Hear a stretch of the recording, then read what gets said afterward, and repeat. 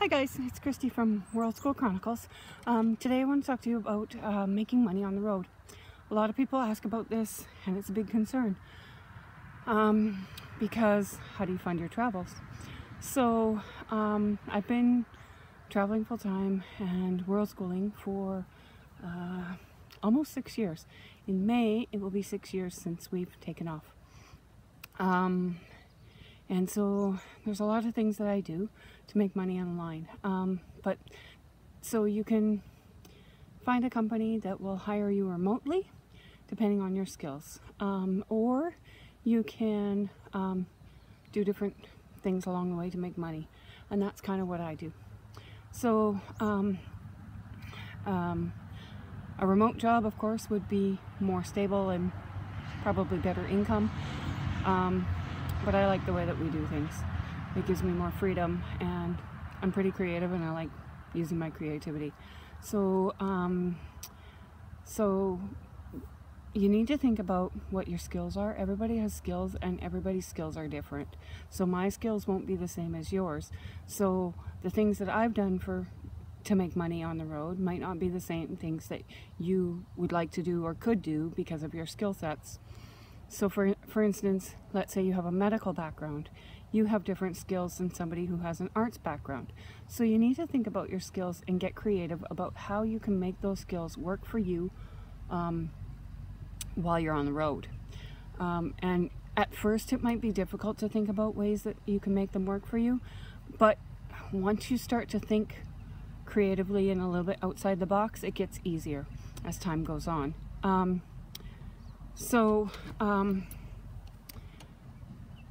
some of the things that you can do is you can teach English overseas. It's fairly easy to get into. A lot of the schools would like you to have a TOEFL or a TESOL certification, and you can do that online. And a lot of them ask that you have a bachelor's degree of any focus. But once you've gotten the job, it's really easy. And so you can find teaching jobs online. A good place to start is Dave's ESL Cafe, and it's daveseslcafe.com, and they have job boards where companies post job listings, and they have an idea bank for activities and things for your classes, all kinds of stuff, if that's something that interests you. One thing to make sure of is that you look over your contract before you sign it and make sure that everything's in there that you need or would like in your contract. Another thing you can do is you can teach classes online. You can teach any topic that you're good at. So you could teach math, or you could teach science, you could teach programming, you could teach coding, you could teach English, Spanish, Portuguese, anything that you're good at. And a good place to start with that is buddyschool.com. You set up a tutor account and you set your own prices. And normally when you first start, I would start at a lower price of, $10 an hour.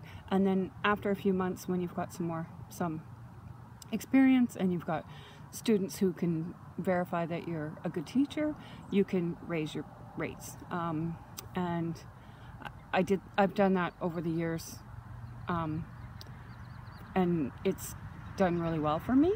Another thing that you can do if you're interested is I do foreign currency exchange online, and it's really easy and I kind of enjoy it. And it makes me a bit of money, and yeah, so there's different sites for that, but if you look up Forex online, you'll find a bunch of them. So there's all kinds of things you can do. You can do online businesses. There's multi-level marketing like Plexus and Unique, and I don't know, It Works. There's so many of them, and that would allow you to travel as well. You just have to find something that you like and that you're good at and go. So some of the things over the last 6 years that I've done to make money while we were traveling. So I've tutored kids in English, math, science,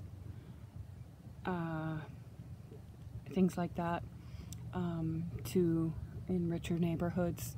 I've also tutored university students, because in some of the countries that we've been to, the developing countries, the university students are at a high school level, and I've taught my kids high school, so I have tutored those. I've also taught preschool, for like an English preschool, in my house. I've gone around and taken photos on my phone of art from local artists, and I've sold those on Etsy, and I've taken a percentage of what they've sold for, and given the artists the rest, so they actually get a fair amount for their art, as opposed to you know, selling it on the beach for $3, things like that. We've made jewelry out of things we find on the beach, like beach glass and things like that. We've made purses out of old potato chip bags and sold those online.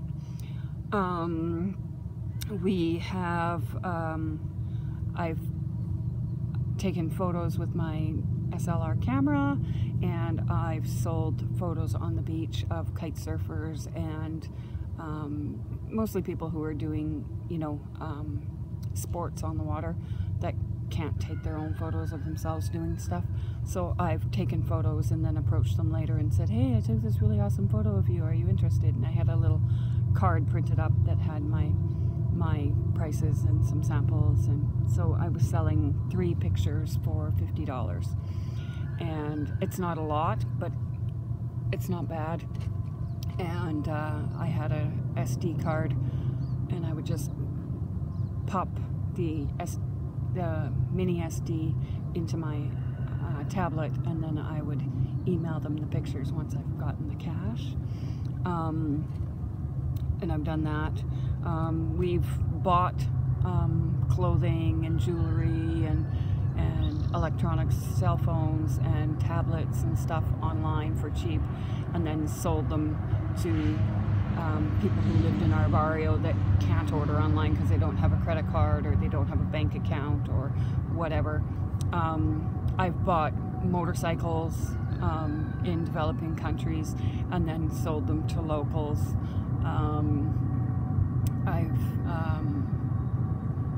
Yeah, so I've done a lot of things. I've also sold underwear, used underwear,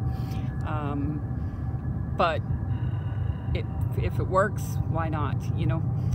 So yeah, we've done a lot of stuff, and